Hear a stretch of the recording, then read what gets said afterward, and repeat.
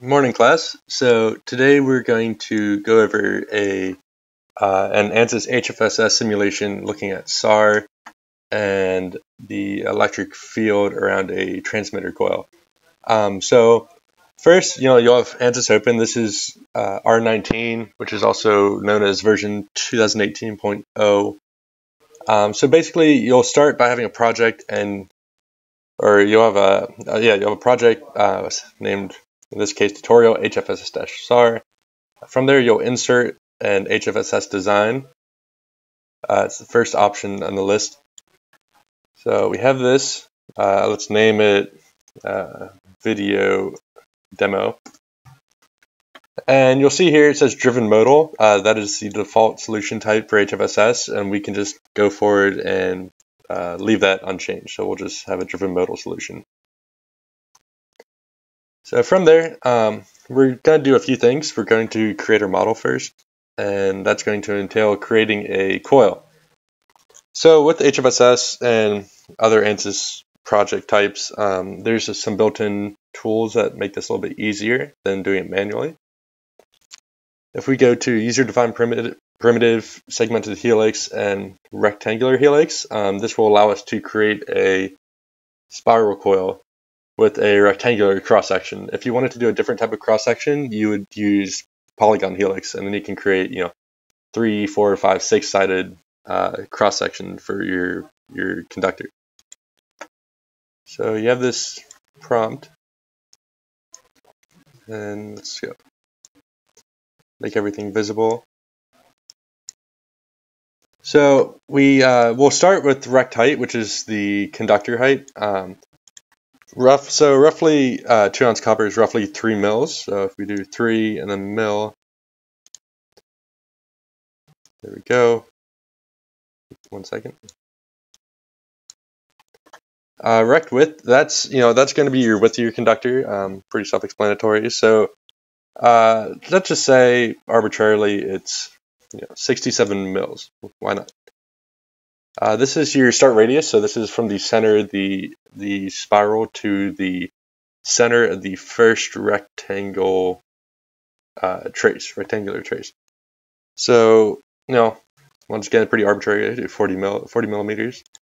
Radius change is the change in radius from one turn to the other, so it is not necessarily pitch or like gap between traces. But, say we have a 67 mil trace width, and we want to have 20 mil gap between that trace and the next trace. So we'd actually be wanting to do 67 plus 20, which is 87 mils. And then pitch, this is actually, this tool is for 3-dimensional spirals or solenoids. So if we're wanting to do a flat planar coil, we can just do 0 millimeters. Turns, let's say we do 10 arbitrarily, and the last 2 parameters we're just going to leave in the default setting, which is basically resolution of your helix and the direction or the handedness of your coil. Okay, so let this run for a couple seconds, and there's your coil. So from there, you can do some things to this bottom left, the properties box. Let's just rename it to being coil, and also it defaults to vacuum, so we could just say let's make this a copper coil. And if this option isn't available, you can just click the edit box or edit button, and you'll go to a materials library that lets you pick from a couple hundred different materials. So okay, and then let's change the color to whatever you want.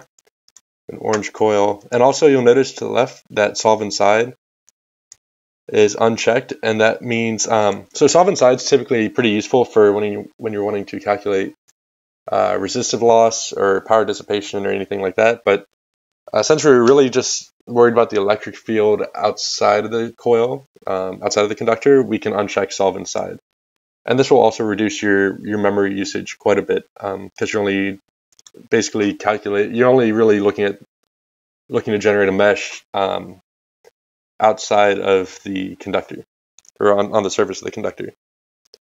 From there, so we need to create a, right now there's this empty nothingness around your coil, so you have to create some sort of area. Let's say we want it to be a vacuum or an air box. So typically we've been doing a cubic meter simulation region. And if you look on the bottom right of the screen right here, basically you can tab into it and it'll set your starting point of your cube. And then, so let's do -500 for all of them. And then from there, you can see your deltas for each direction. So we're wanting to make it a meter. And these units are all in millimeters. That's why I'm putting in 1,000 millimeters for a meter box. So there's your box. And also a shortcut for zooming out quickly is going to be hold Shift and Alt and then use your left mouse button to zoom in and out. From there, if you just hold the Shift button and use your left mouse button, you can fix your perspective, but move around from that, within that perspective throughout your model. So we have this region. Let's rename it region, and we have it as a vacuum. We are solving inside because we're going to be interested in the fields inside this box and not on the surface through outside. We could also make it transparent so it's not too obnoxious. From there, if we're wanting to, we don't really need to look at this box at the moment. So if we go up to the top of the the screen, we can say hide selected objects in active view, and that gets rid of this box temporarily. So there's one more thing we need to add, and that is a body part. So if let's say we add the male head, so this is going to be stored in your personal library or potentially your materials library on your computer. And it's basically all you have to do is click whatever object you're wanting to look at and drag it into the model menu or model window. So here we go. We have this beautiful, let's make it a beautiful baby blue head. And the material is called human average. This is something you can modify within your materials library. I believe, by default, permittivity permittivity is set to 1. And there's one other property I'm not remembering right now. But if you want to modify this, you can. I think for the FCC, for test labs, they set permittivity to 0.75 roughly. But for this, we'll just keep with the default, which is 1. From there, we're going to simulate SAR on the head, but there's really no point in simulating SAR when the when your sample is roughly 2 meters away from your coil. So say we're wanting to put the head within about 1 or 2 centimeters from the coil. So first, we could assume that the coil is at 0 on the z-axis, and then we're wanting to see where the head is, say the top of the head.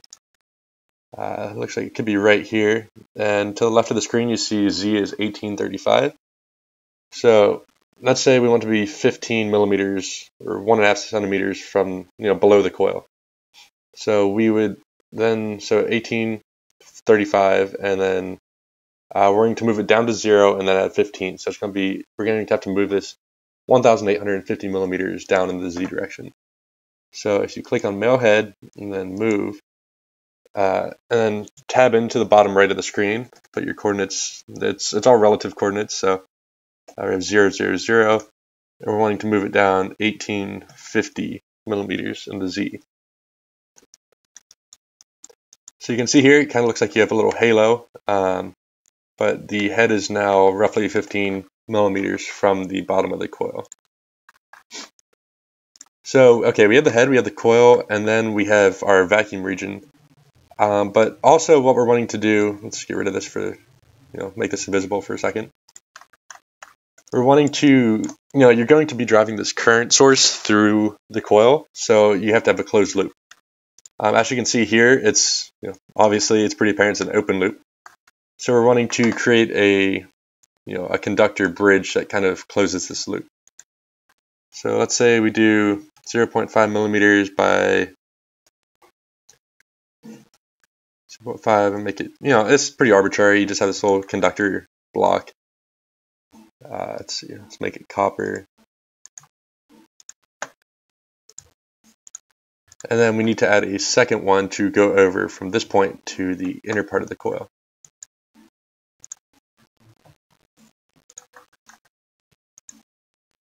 So this is going to be, let's have it go to this point.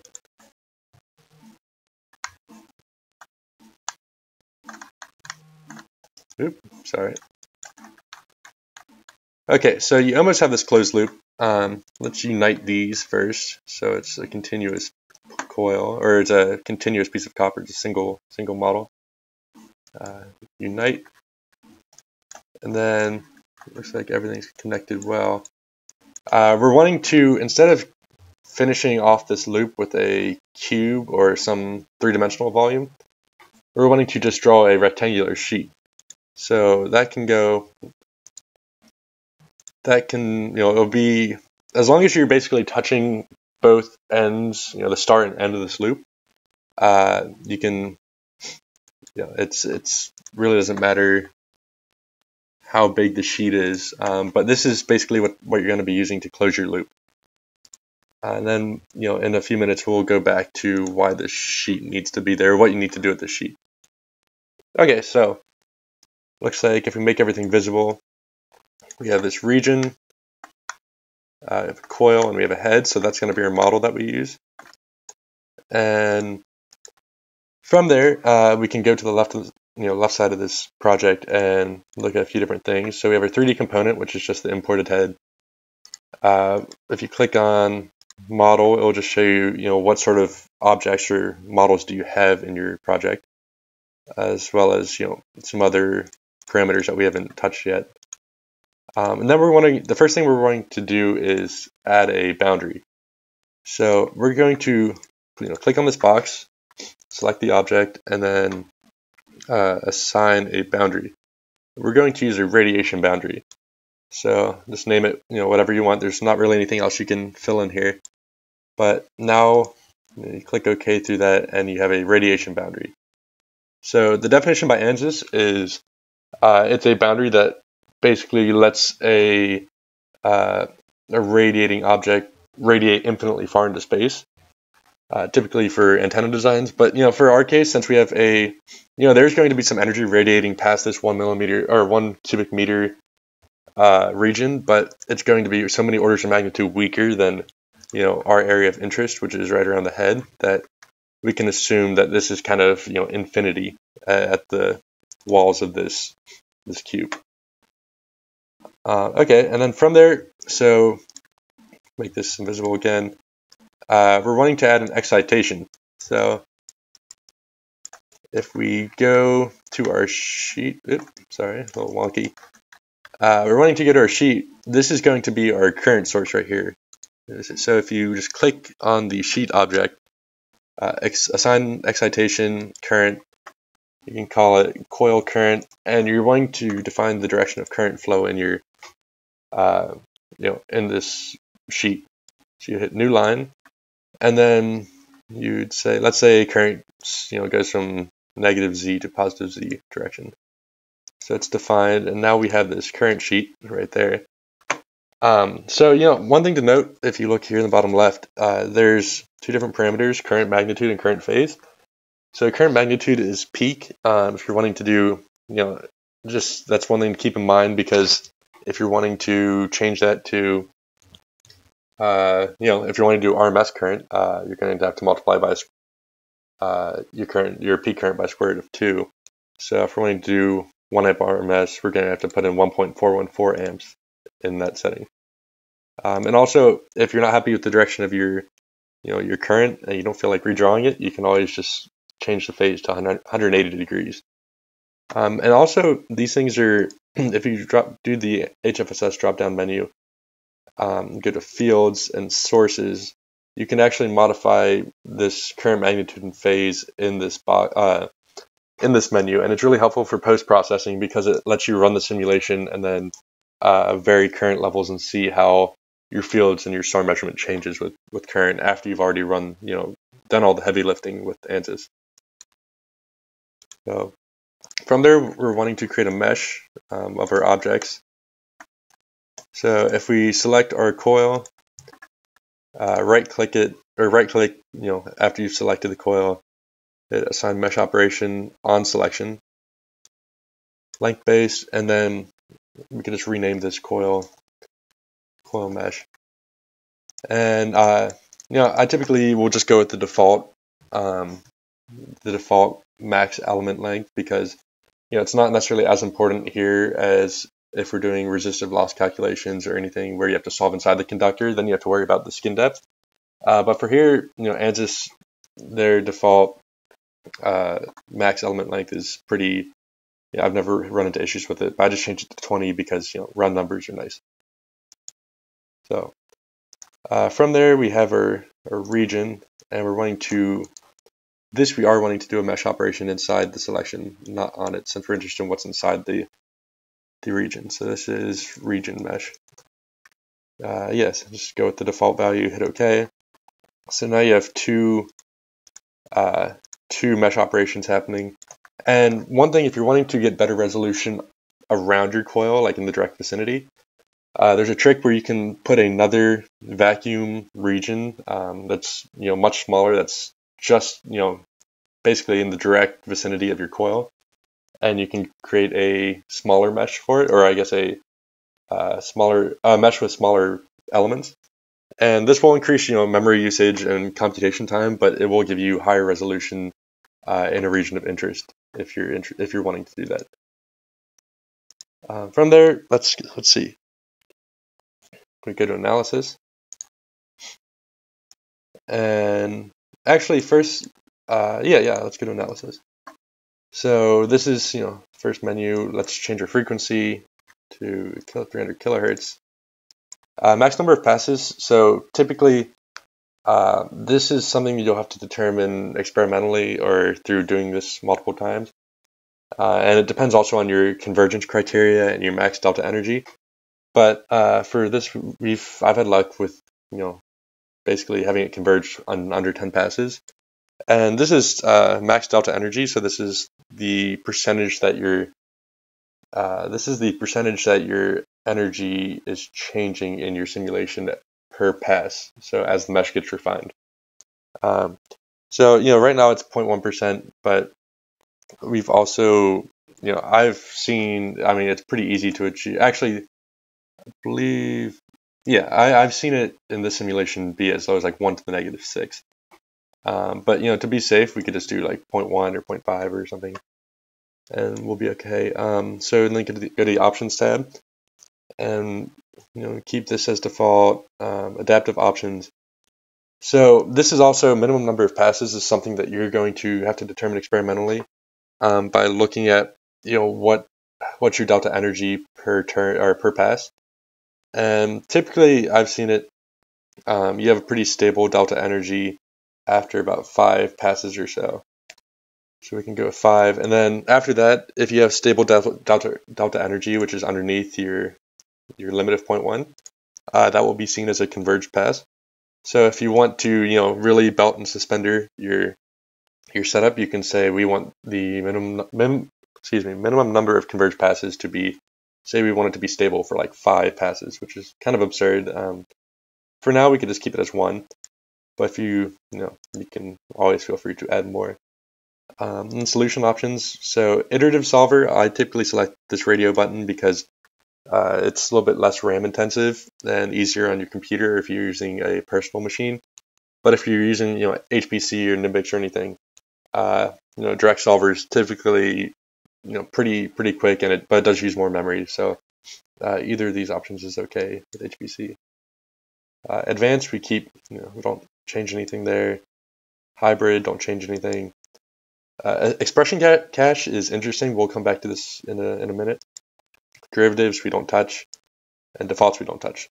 So you see an expression cache, it says it's not available until a solution's been created. Well, that's actually kind of a bug within Ansys, and so you see that there's nothing here right now. But if we click OK and then reopen the analysis, we have this option to add expression caches, and that's basically giving you another. Instead of just converging about delta energy per pass, you can have it converge on any sort of field value, say like the electric field, magnetic field along some geometry. It really helps you, if that's your what you're interested in the simulation, it's good to add that to your expression cache to make sure you're getting repeatable results that are converging about the criteria that you want to converge on. So I'm gonna X out of this really quick though, because say we're wanting to converge on an electric field about some line that we have in this model. So let's create this line. Let's start at 0, 0, 0, and then make it 10 centimeters. So we have this line here. Can't really see it, but we have a line. Gonna X out of it. Call this z-axis line. So if we go back into analysis in our setup, and say we're add an expression cache. So we have the z-axis line, and we're wanting to make sure that the electric field on that line is converging. As a function of as we go through our simulation. So we added that, click done, and then our convergence criteria say we want it to be within 5% delta in order to converge. So we add that, and this will also be added on in addition to your max delta energy from the start. Basically your delta of the magnitude of your electric field on that Z line will also be seen as a convergence criteria. So we have that. Let's see what else.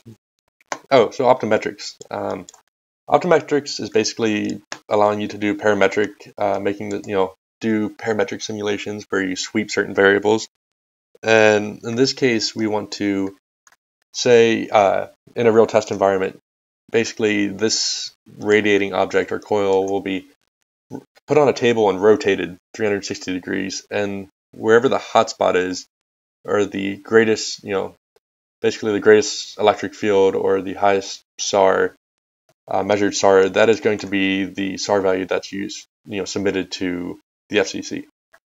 So if we want to replicate that here, we can either rotate the head or we can rotate the coil, or I guess we could even rotate the region, which is kind of weird. But to do that, you're wanting to rotate your current source and your coil. So we click both, control click both, and then we're going to hit rotate. And up here, rotate about the Z. Let's say we rotate it. Well, let's start with 0, and then you'll see why in a second. So we want to open that back up. Right click on the rotate command, edit properties, and let's say we want to make this parametric. So that could be called, our angle could be called rotate. And this will basically generate a variable that you can put whatever value you want into the box, and it's specified as an angle in units of degrees, which is 0. Should apply. But by creating this variable, when you go into optimetrics now, you can add a sweep with that variable. So we're going to add a linear step for the variable rotate. It starts at 0 degrees, ends at 270, goes in steps of 90. So hit OK, or add, then hit OK. If you click on the table tab, you see we have 4 different values that we're looking at, which gives you pretty low resolution, but you have 4 different points that you're going to be looking at SAR with. And then in general, we continue through here, calculations and options. So going to options, you're wanting to make sure that fields and mesh are saved, because if the field isn't saved, fields aren't saved here, you can't calculate anything for these. You can't calculate any SAR values for this optimetric sweep. And then for calculations, say we're wanting to calculate the electric field on our z-axis line. So, actually, sorry, I take that back. Let me delete this, and we have to go back really quick because we're wanting to ultimately calculate SAR from this sweep analysis. So we have to go into HFSS fields calculator, and here's basically a bunch of different field, calculated. Here's a bunch of different values that have been, or like built-in variables that you can calculate from the raw data that Ansys generates. We see things like mag E, mag H, all the way down to average SAR, local SAR. So, but say we're wanting to, let's generate a few things. Let's look at, take the electric field, which is the complex vector, and then let's hit the smooth command. And basically, so for how Ansys works, it generates these polygons, and there's these discrete points on the polygons where the field values are calculated. But because of that, on this discrete point, there could be X number of polygons around this discrete point where their vertex or vertice is, they all share a common vertice. So the smooth command is basically averaging out those values for each polygon on that vertice, and it's just I guess it's considered kind of a rule of thumb to do for these simulations. And from there, say we're wanting to see the peak value in the electric field in general. So we do complex peak, and then we add it to our library. We call it peak E. And then say we want to do average SAR on the head. So we hit geometry, the volume, and notice the head, and then we want to know the max value. So from there we have a scalar value, which is just saying the highest SAR value on the head in our model. We call it max average SAR. Now it's added to our fields calculator. So going back to optimetrics, let me run through this really quick. Forgot to save it. So 0 to 270, steps of 90. Here we go. Save our fields and mesh.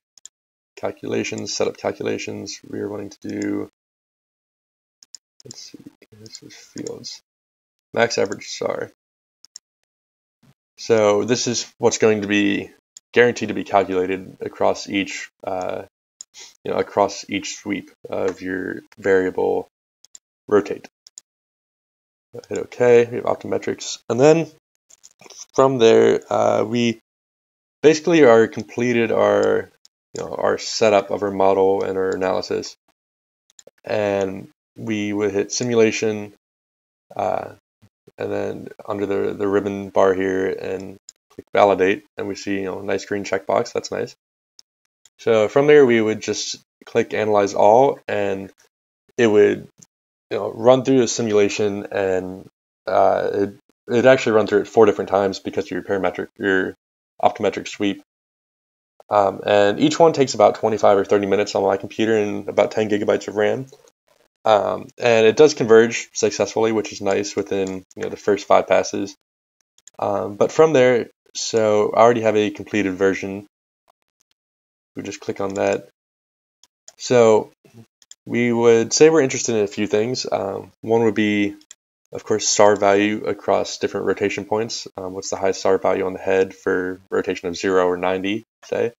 So hit results, create fields report, and then you would be looking at max average SAR, and the primary sweep will be your rotate function, or rotate variable. So we already have that, and I'm just going to open up right now, and we see it only calculated for 0 and 90, and then I aborted the simulation. But for you see for 0 and 90 degrees, you have 2 SAR values that you can compare.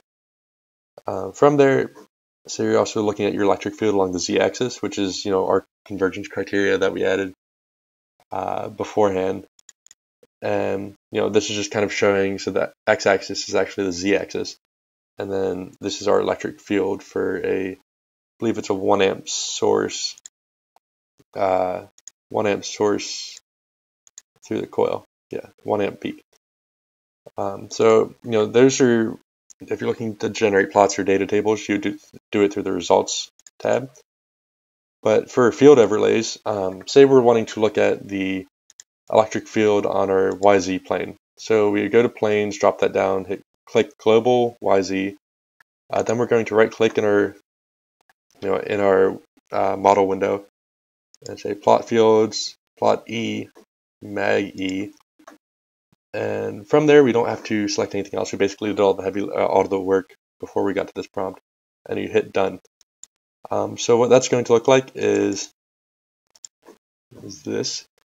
I believe this is in the YZ plane, and you can see the electric field and how it's changing as a function of distance throughout this plane. So let's make this invisible really quick. Right click Mag E, plot visibility, uncheck. But ultimately we're interested in the say we're interested in the SAR field about on this human head. So what you normally do is you click the head, right click, plot fields, other, and average SAR. And as you can see, I kind of alluded to it a few seconds ago, but if you look at average SAR, it shows where the peak values. You can get a pretty good heat map. Let's make this invisible for a second. You get a pretty good heat map of where the hotspots are in the head relative to the coil. So yeah, that concludes this lecture, and I hope it's been beneficial. And once again, this is using Ansys R19. So and there's plenty of guidelines within the Ansys HFSS online help document if you're ever stuck. And yeah, I hope it's informative.